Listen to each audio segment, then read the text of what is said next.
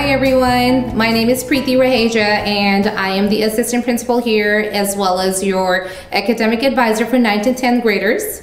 Today, we, Ms. Millar and I, were going to focus on our career path and explain the various college options you have after completing high school. First, in order to ensure we get you into the college, the work begins here at the high school.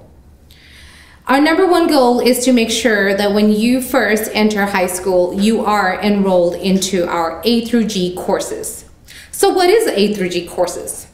This is a curriculum which high school courses are designed to ensure students have attained core subject knowledge that will fully and effectively prepare our students for college. These are the sequences of courses in 7 subject areas that the students must complete with a grade C or better and be eligible to have the admission to a CSU or USC system. As our 9th and 10th graders enroll on our campus, I always recommend our students to take the path of A through G courses, even if they state during the interview that they have no intentions to go to college.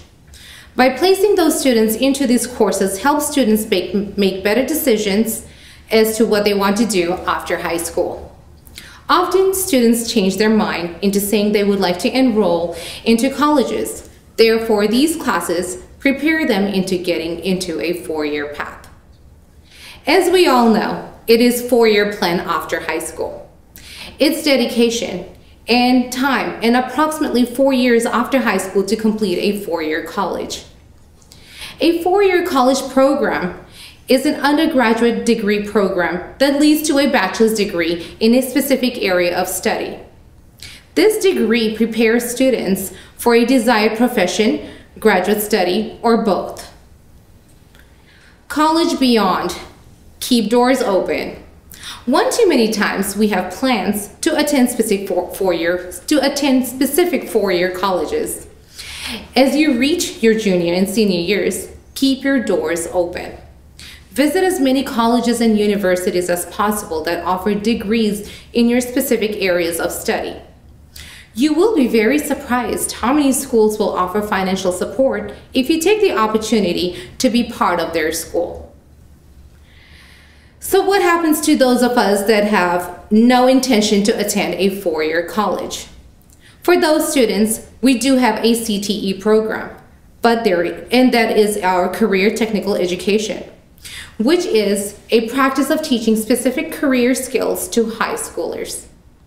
CTE makes learning relevant and important and specializes in a specific career field. One of the main goals for CTE is to put individual students to work to achieve success defined in several ways, including earnings and quality of life. Lastly, workforce or manpower. Students who decide to join workforce after high school can join an organized group and work for them for a specific period. Depending on the need of the company will determine what kind of job a student qualifies for. I hope this information is informative. Remember, I'm here to support all the students and I will ensure that I put you on track for our A through G requirements. I will now hand it over to Mr. Oliver, who will share with you about the process and the importance of creating a 10-year plan that you have been working on in our freshman requirement class. Hello, my name is Derek Oliver, and I teach freshman requirements here at Bret Harte High School. And Mrs. Millar and Ms. Raheja had invited me to speak a little bit about the 10-year plan. The 10-year plan is a major component of freshman requirements. We spend a good chunk of our year making this plan for students to think about their post-secondary and their college and their career training that they would like to have. The 10-year plan is, it's why 10 years, people often ask me, why do we do this plan for 10 years instead of 4 or 6 years? It takes a student from the age of 14 all the way through 24 and culminates with them entering the workforce.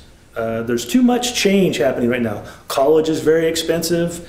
It's hard to go spend $25,000, $30,000 a year to send a kid to college with them not knowing what they want to do. And so just by beginning this process the freshman year, it allows students time to learn how to make these decisions. It allows students time to change their mind as they get there.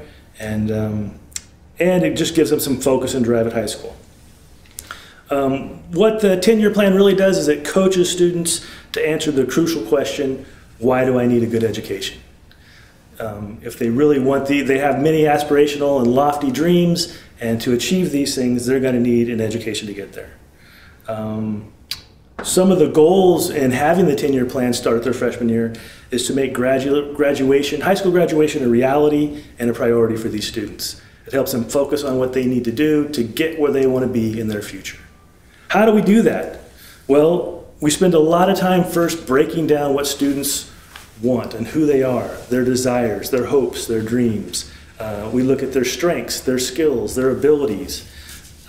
We look at their future lifestyle that they want to have. Do they want to be married? Do they want to have kids? Do they want to own a house or a car? And then we begin the process of making a lifestyle goal, and then how much this will cost them in the future, and we go and look at what it would budget. We go and budget what it would cost for them to have this lifestyle. Once we have the lifestyle and the budget in place, then we begin to do some career research and see what kind of careers, what kind of jobs would pay for this kind of a lifestyle. And that begins to lead them down the path to what they might like to do. I want to make it clear that I speak with students all the time about, I'm 14, I'm 15, I can't think that far into the future, and I understand that completely. The 10-year plan is not to make a career choice. The 10-year plan is to teach them the skills to navigate this world, teach them the skills they need to get through high school, to get into a vocational school or a 2-year college or a 4-year school and pursue their goals. It is not to make a decision right now at 14 that they have to stick to. We spend half the school year doing this, and by the end of the first semester we have a 10-year plan in place to be used for counseling purposes, to be used for course registration for the sophomore year. The great thing about the 10-year plan, this is our second year doing it. The 10th graders this year who completed one last year are now updating their 10-year plans. They're revisiting their plans to see how they've changed, how their goals or their career choices have changed. They're also doing more research on high demand careers, and they're also doing research on how to afford a college education. The 11th grade module, which we'll institute next year, we're going to research STEM careers, research and explore major and minor studies at college, and we're going to begin to write the important documents like resumes, college essays, and timelines. And then finally, for their senior year, we're going to finalize their post-secondary college plan or vocational plan, and we're going to finalize their job resume, college job applications, and we're going to begin writing admission essays and financial aid forms. All of these things are in place to help our students succeed and achieve their goals and their dreams. That's pretty much it in a nutshell. Can I answer some questions? Mrs. Millar. Yes, so what it sounded like you were saying is this plan is for all students, not just students that want to go to college? For all students, yes. I mean, military, vocational schools, community colleges, 4-year schools, private schools. We look at everything and all the options. We explore all the options. The best part about this is all the plans are unique to each individual student. I'm not picking things for them. They're picking their goals, their hopes, their dreams, and then we're just trying to find a pathway to it. That sounds like a great option. I'm really excited to see this because in my position before, I was getting students that hadn't looked at any of these things. And I've already started to see it last year with freshmen that came in and knew things that many seniors didn't know yet. So I just want to say this is a great opportunity for our students. I believe so too. I really hope so. And it's like I said, it's hard to get a 14-year-old to understand the impact of this right now, but I think as they become juniors and seniors and begin to look at all the work they've done and all the research that they've done towards their career, that they're going to find their senior year much more easy to navigate, and as they work on out of Bret Harte onto whatever their dreams are, they're going to have some ideas of how to achieve that, how to get there. So that's pretty much it. Do you have any questions for me? No, I think you pretty much answered all the questions or any concerns we had. Okay. Thank you. Thank you. Now I would like to introduce Ms. Millar, our career and college counselor, and she will have more details for you regarding how we can get into colleges and set a career path. Well, welcome, Ms. Millar. I'm so glad you were able to join us today. And I do have some questions that, I would like for you to answer for all of us. And if there is anything else we have, you're more than welcome to ask me as well. So, everyone, this is Mrs. Millar. Good evening. It's so nice to be here with your 9th and 10th grade administrator. What my job is to help students that are looking for college pathways, career pathways, military pathways, volunteer pathways, gap year pathways. There's so many different options, and so I try to alert students to opportunities. And one of the best ways for me to do that is for students to, especially by their junior year, be having contact with the Career Center counselor so that they know about that student and what the student's looking for. And I've posted so much information for all of our students on the Career Center webpage. I tell our students you should be hopping on that website at least once a week to see if there's anything that might pertain to you, because it's so varied. There's not just one group of information up there. Awesome. Well, thank you. So Ms. Millar, tell us a little bit about the grades. Are grades really important for our students to get into colleges? Absolutely. Grades are important, and you touched on it a little bit in the introduction where you talked about the necessity to have C or above grades. And that's because most institutions will not recognize that you took a class if the grade is below a C. So that's why if you're really struggling with the class, go to that teacher, get some help. Can you get a peer tutor? What are your options to keep those grades up? So they do become important, and I think it's also important to realize that every type of college system has different GPA calculations, and some it's 9th through 11th grade, some it's 10th and 11th grade only. And so to be best prepared, make sure you have C's or above in all of your classes. Thank you. Thank you. That's very informative. So how do I explore the colleges, that I feel is right for me? That's a great question, because what you want to do is use one of the college exploration websites, and there's many of them out there. But what I've done on the Career Center webpage is put the ones that I think are most relevant, or some of the best ones where they're not trying to sell you information, so to speak. And so just within California, if you look at the UC website, you can explore all the UC colleges. If you look at the Cal State website, you can look at all of the colleges there. And with the pandemic, what's really changed is most of these colleges now have virtual campus visits where you can see the campus. They take you around and show it to you virtually. So you can go look at a school in Florida. And then I think the other way that's very, very important, and we have a lot of these posted on the website, are actual virtual college fairs. And I know there's a bunch coming up this spring that are specifically geared towards underclassmen so that you can start to see what's out there. Awesome, awesome. So I know they have to have certain grades to get into that, and we're looking at our choice of universities and colleges out there. But what are some requirements to get into a college?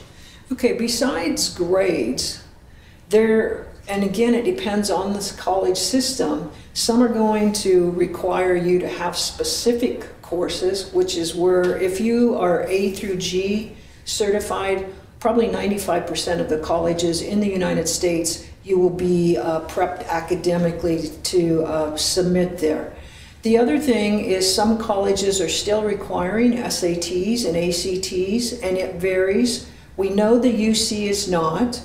We know that Cal State has not announced what they're going to do for next year. We know that junior colleges do not require them.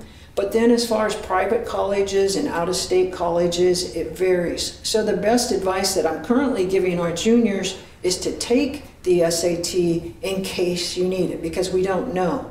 We also know that the SAT can be used for merit scholarship, so that becomes important, as well as the PSAT for the National Merit Scholarship programs.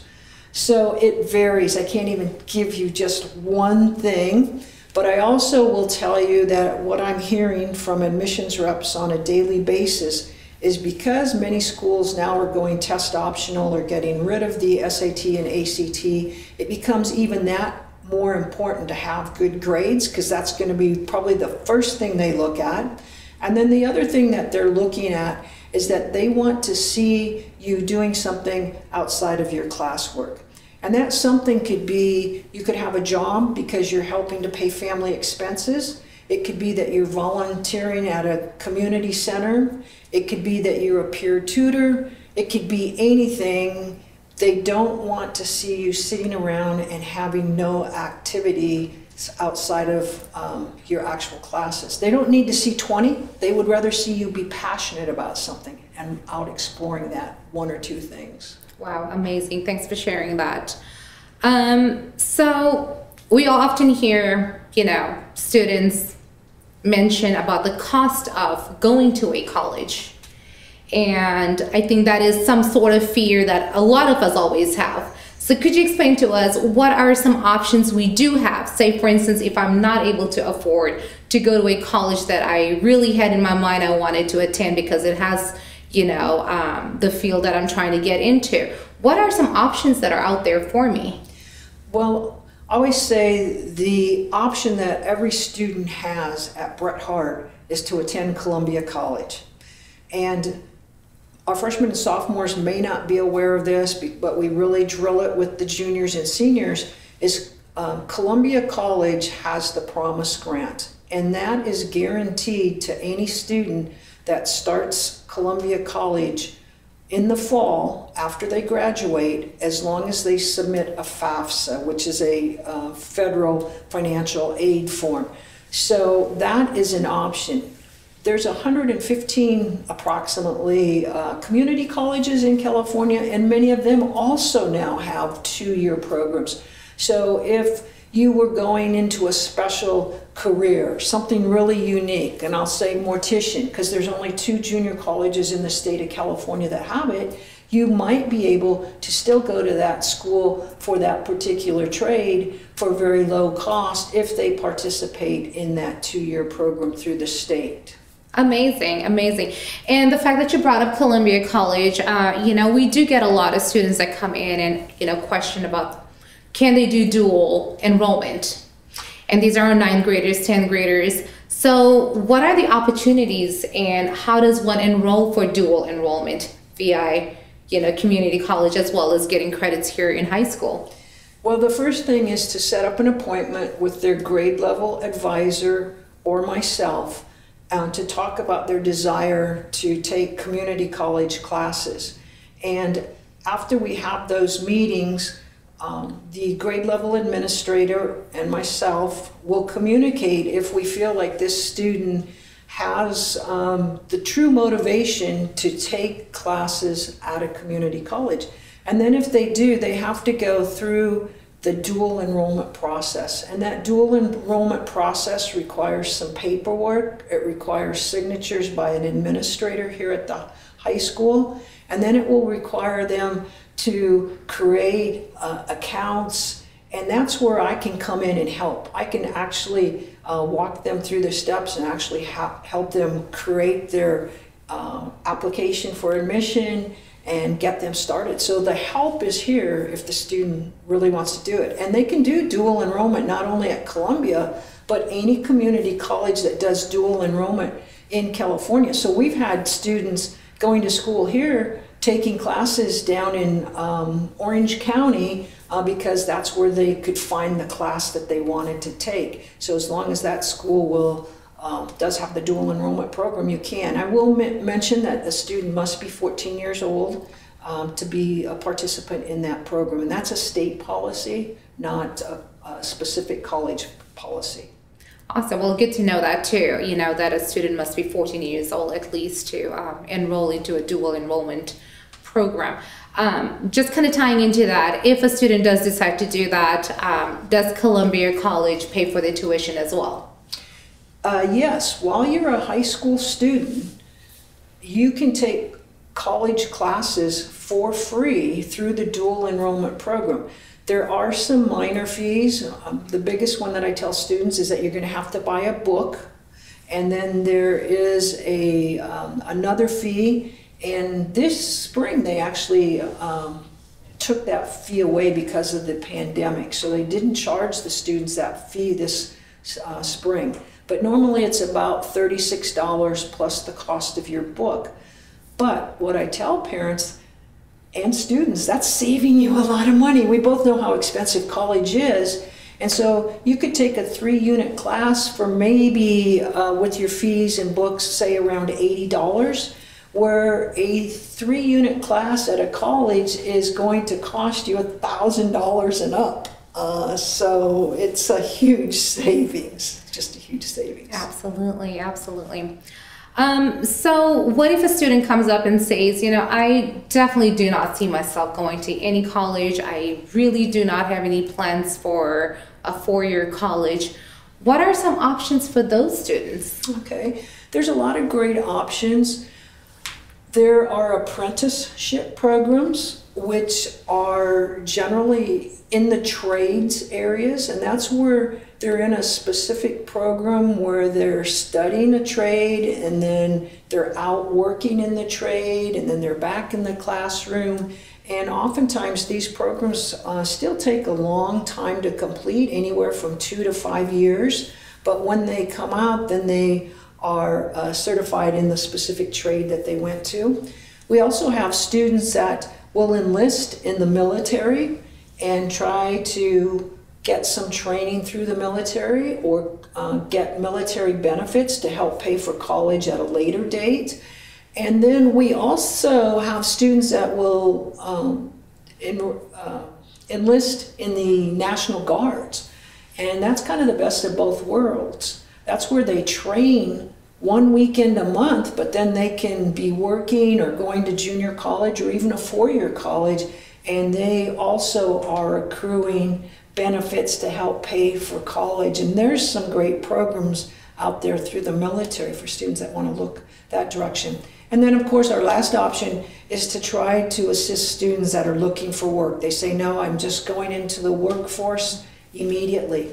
So there are so many options. Awesome, awesome. Well, at least we have, you know, a college career path for the students, as well as other options for students that do not have, you know, any interest in colleges. So as a student, if I needed any additional support or have questions regarding colleges or future plans, who would I consult? Well, I think our students at Bret Harte are very lucky because we work as a team. We have Mr. Oliver working with them as freshmen and sophomores in their 10-year plan. We have their grade level administrator working with them so that they're meeting their graduation requirements and trying to line them up if they want to go on to college afterwards. And then if they want to do something specific to applying to college or looking at other options, we have a career center right here on campus for our students, and they can use the resources here at any time. Awesome, awesome. All right, well, at this time, Ms. Millar, do you have any questions for me? I know we actually work together, you know, as stated earlier, I am the advisor for our 9th and 10th graders, you know, setting them onto A through G courses so they're getting ready to be on that path for our CSU UC system. And I work alongside with you when I have students that come in for any concerns regarding what career paths they would like to choose. At this point, do you have any other questions that you would like to ask me? Well, if I was a student that even after going through the 10-year plan and trying to find some careers, and I really am confused about what to do, who would be the best person probably for me to talk to if I was totally confused with the whole process? I think once again, utilizing our career center, reaching out to Ms. Millar, our counselor, obviously you would be the one who would have all their resources. Students can come and speak with you, make an appointment, and just kind of browse through the options. And even when students come to me in my office with those concerns, I usually look at some of their electives, some of their courses that they have taken, what their grades looked like, and I usually question them in regard to those areas of those courses. What interested them the most about it? Do they see themselves going into something of that such a field, or is there an elective that they really enjoyed? Could be a music class, could be visual audio class, what can we do? And, once again, connecting with the counselor, kind of making appointments for the students, sending them, your way so that you can share more information with them as well too. But if they're completely confused at that point, I think, just kind of having that stepping stone, going into a community college, just trying out just different courses for the first year, just kind of, like they say, touching the waters and seeing what really rocks their boat from there onwards, and if they do have the first 2 years to kind of go there for free for our students, why not try it out and see what really is meant for them to, or something that kind of really gets them going and saying, this is where I would like to pursue further studies into. That's awesome. I just think in California that our students really do have probably the best option of anywhere in the nation to try to get education after high school with our community college system, and then the transfer into the CSU or the UC. And I know it's expensive, but it's way less expensive than anywhere else in the United States. And so I tell our students, you guys are so lucky to be here, because students from other states would be clamoring to get any type of free education. And so I just hope students will take advantage of those opportunities, because the decisions that they're making now, they don't realize it, but are going to truly affect where they are when they're 30 years old. Absolutely, absolutely. All right, well, is there any last closing thoughts? No, I don't have anything else. Do you have anything else? I think we covered quite a bit, and this will be posted on our website, so you're more than welcome to browse through them, check it out. We have many different, universities and colleges you can look into the career choices, look into the courses. I think there is lots and lots of answers that you could have if you still have questions to anything. We really appreciate your time, and have a wonderful day. Thank you for watching our presentation. A PowerPoint with additional information for freshmen and sophomores has been posted to the Career Center webpage. Students are highly encouraged to review the materials in that presentation. If you have any questions, please schedule a Google Meet with Mrs. Millar through the link that is also on the Career Center webpage. Thank you very much.